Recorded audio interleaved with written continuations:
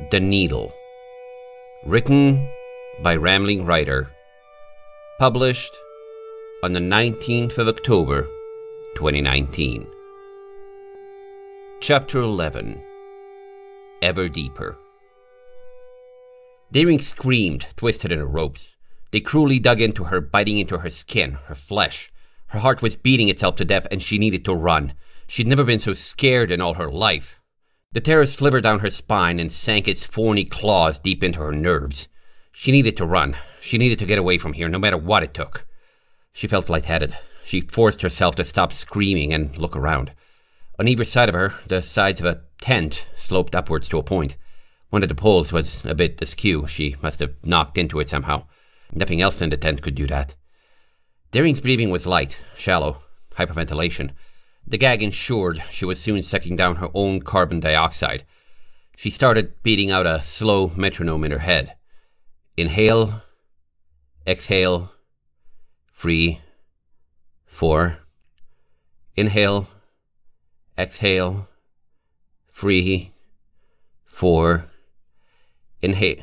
The tent flap was swept back and Windrose leaned in. She stared at Daring and Daring stared back. Windrose looked back over her shoulder. "She's alive!" she yelled. "She just stopped screaming!" After a second of confusion, Daring started wriggling away from Windrose. She didn't know why she'd been tied up, but that didn't matter. Windrose and Felinde were trying to stop her, and she needed to run. "Whoa, wait!" Windrose was kneeling by her side. "Listen, are you doing okay? You stopped screaming. You better be doing okay." She laughed nervously. "It's either that or you're not okay at all." Daring stopped trying to get away. Anypony could see the confusion at her face. A long moment and then she shrugged as best she could. "Good. Sorry about, tackling you. I didn't dislocate your wing, did I? Please don't start screaming again, okay?" Windrose's hoof went to the knot in Daring's gag. "You better be lucid," she whispered and undid the gag. The air that flooded Daring's body stuck her throat with frigid needles, but she didn't care. She took giant gulps of clean air. Her legs started twitching in the ropes. She needed to run. They needed to run. "We need to run," she gasped. "Now." That much was certain. Nothing else was. Windrose pulled her head back in shock.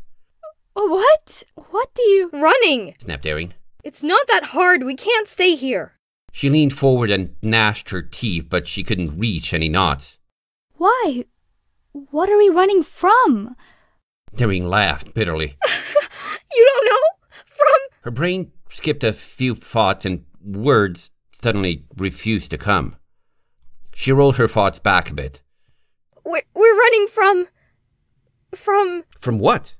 She was scared. Daring was well aware of that, but when she thought about it, what she was scared of was a gigantic blank. She kept thinking and came up with nothing. Zilch, nada. She was just scared. She couldn't even think of anything that might have made her scared. She just remembered seeing the spider's shadow and then waking up bound and gagged. It was like a switch had been flipped in her head. The fear bubbled away so quickly it was like she'd never been scared in the first place. "I don't know," she admitted eventually. "I was scared of something, but I can't remember what." Windrose tilted her head and frowned. "Okay." "That's it, really," said Daring. "It must have been left over from some nightmare I'd had while unconscious." She couldn't think of anything else. She wiggled a little in her ropes. "Could you, untie me?" "Okay," Windrose said, but she sounded skeptical. After a moment, she untied Daring. Daring rubbed at her fetlocks, but they didn't hurt that much. She must have not been out for too long. They were still stopped, not far from the pillar, the sun not far from its zenith, and Felinde was pacing outside a tent. When Daring and Windrose came out, she looked up. "She just stopped screaming?" she asked Windrose.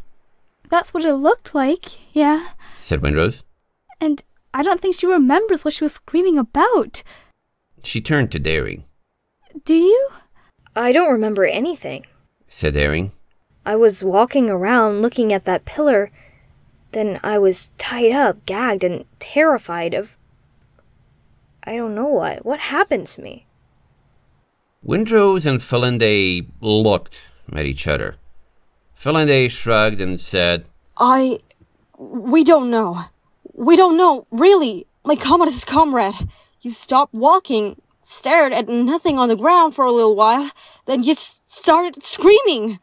It was real bad, said Windrose. I honestly thought you were going to suffocate. You never stopped, never even took a breath. I tried to shake you out of it, but you lashed out at me. You nearly cut a gash right along here. She traced a line just below her cheekbone. You didn't say anything, didn't stop screaming, didn't even move except when we tried to touch you. So I used magic to gag you and tie you up, said Felinde. When it stopped being scary, it was really annoying. Oh, don't look at me like that, my angry ally, she said in response to Windrose's stink eye. It was! I couldn't think enough to care. Windrose huffed and continued. We decided that if you didn't stop, we'd carry you back to Light's Edge. I mean, you can't seriously think about still going on, right? Daring looked at her hooves. It was hard to say. On one hoof, she'd just been struck with a bout of panic so severe that her brain apparently felt the need to black it out, and for no obvious reason.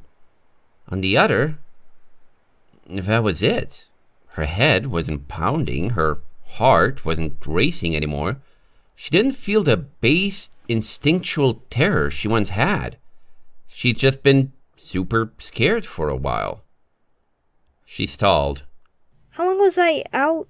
Between starting to scream and getting untied, I mean. I don't know, said Windrose. Maybe 10, 15 minutes? Something like that, yeah, said Felinde. 15 minutes. She'd been scared literally out of her mind for a full 15 minutes. And she didn't even know by what. Could she justify going on after that? But she wasn't remotely frightened now. Could she justify turning back? She'd come all this way through Needle Vale, unlocked more of its mysteries than any pony or reindeer before her, only to turn right around because she was scared? She looked at Windrose and Felinde. The former was shuffling on her hooves and chewing her lip. The latter looked like she was waiting in line at the grocery store. Felinde probably wouldn't be hard to convince, one way or the other. Windrose, though, was another matter. She definitely wouldn't agree, but would she go along with it anyway? Well, Daring said slowly. I feel fine now, so... I'll get started packing, said Windrose sourly. I know when I'm betting on a dead horse. She immediately walked over to the tent and began dismantling it. Okay, then, said Daring. Felinde, do you think you could, I don't know, scout to the north for a bit or something? For a campsite, for lunch, it's almost noon. Felinde grinned, or maybe just bared her teeth at Daring. Those teeth looked awfully sharp either way. Finally, she said. I've been sitting around waiting on you for ages. Back in 5. She began trotting northward. Daring turned to Windrose, but then remembered something. Hey! She yelled as she turned back to Felinde. Remember to... But Felinde was nowhere to be seen. Her tracks stopped several yards away. Daring grimaced, prayed that she could ignore that for a little while, and walked up to Windrose. Already, the tent was almost packed.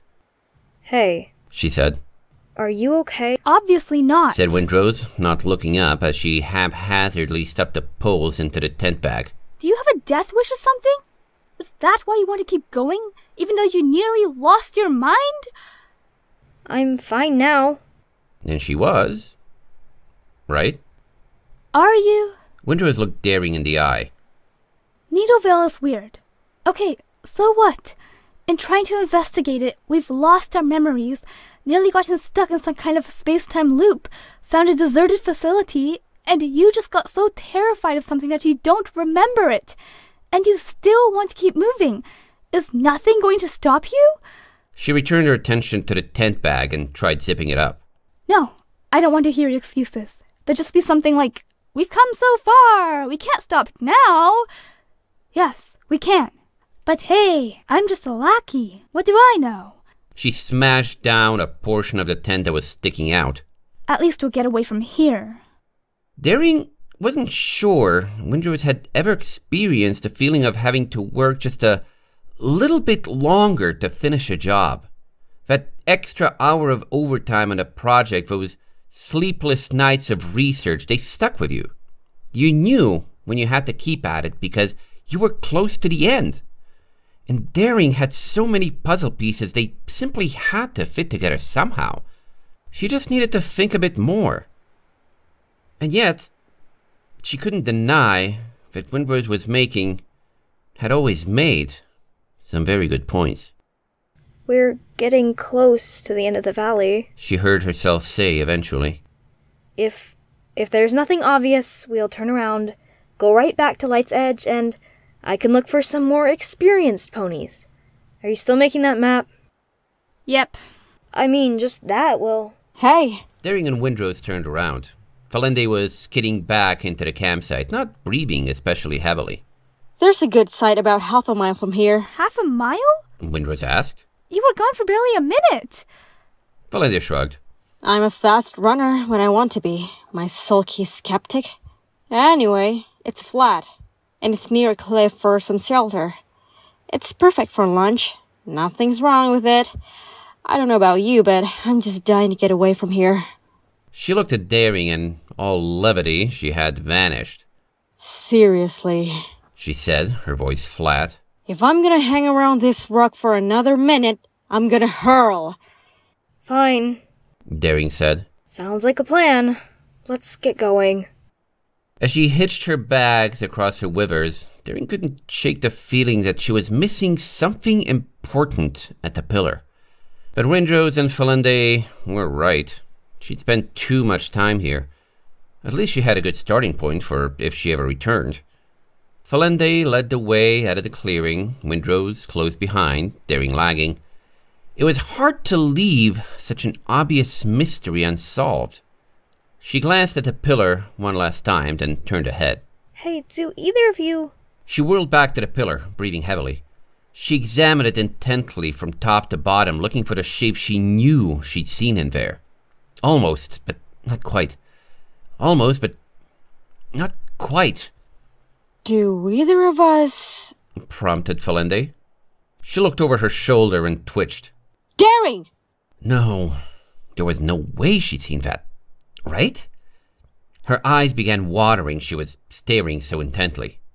She leaned left, almost, but not quite. She leaned right, almost, but not quite.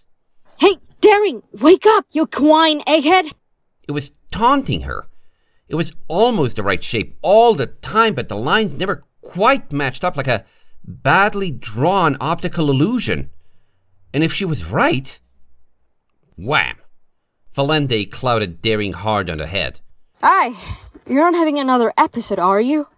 Windrose, get over. Daring pushed Falende away. I'm fine, she said. Give me a second. I thought I saw something. But the shape refused to solidify. Where was it? You want us to wait again? Gasped Falende.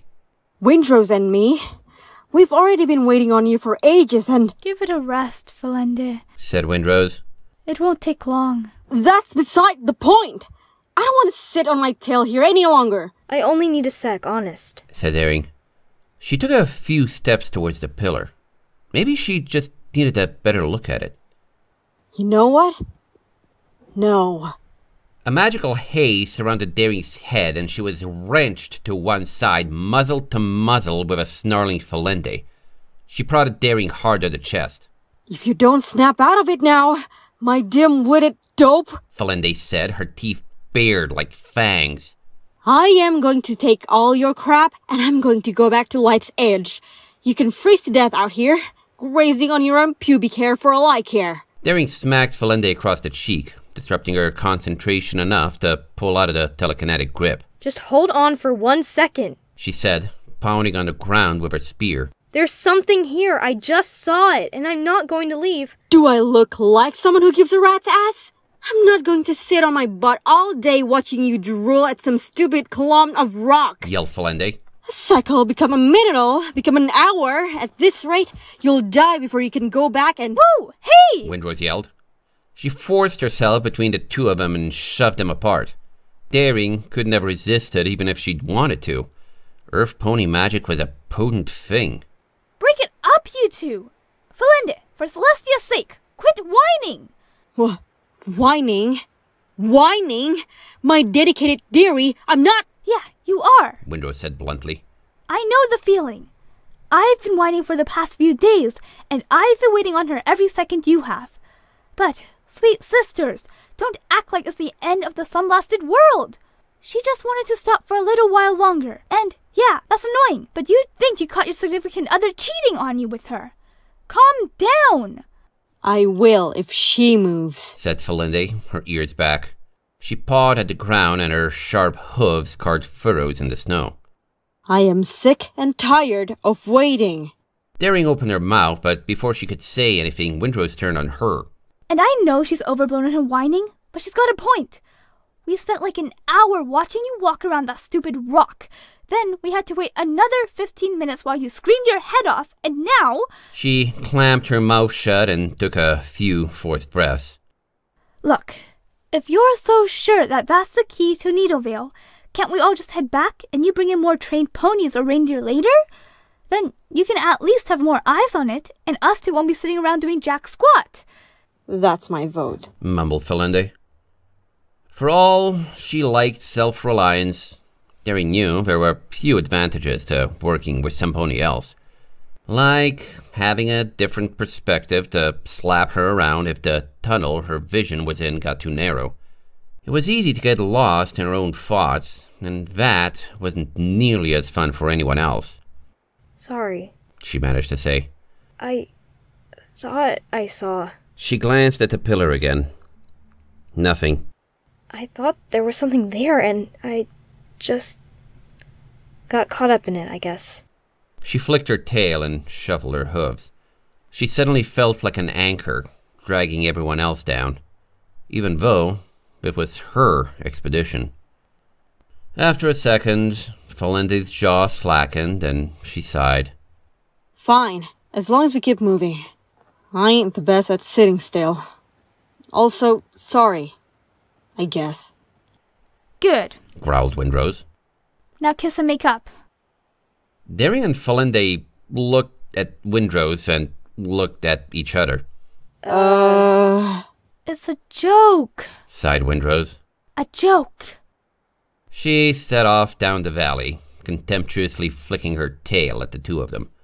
Felinde quickly trotted after her. Daring waited a few moments more.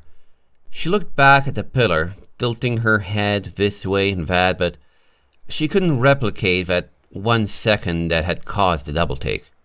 For a single instant, the slabs had lined up, and she thought she'd seen the silhouette of a arriving pony. She couldn't find anything like that anymore. Must have been her overeager imagination. Lunch was supremely awkward. No one wanted to look at anyone else, and conversation was a whole lot of nothing. Everyone sat as far away from each other as they could without being far from the fire they decided to put together. For noontide, the wind was awfully cold. Daring picked at her vaguely foodish mush. Her argument with Felinde felt like it had been seared into her mind. Felinde was completely correct about her actions. She'd been hanging around that pillar for a reason she'd known was false. She had been holding up her own expedition for no real gain. Really, one of them should have spoken up sooner. And now that she was away from the pillar, that nagging feeling that had been driving her now felt hollow, forced. And then there was Felinde's extreme reaction. Hostile, aggressive, overblown. Felinde hadn't struck Daring like that. A bit uncaring of others and crass, perhaps, but not frothing at the mouth crazed. Maybe it was the idea that she'd finally been leaving, only to stop again, that had made her snap, but Daring wasn't sure. Which got her thinking. Was the valley getting into their heads? They'd already gotten amnesia from the cliff.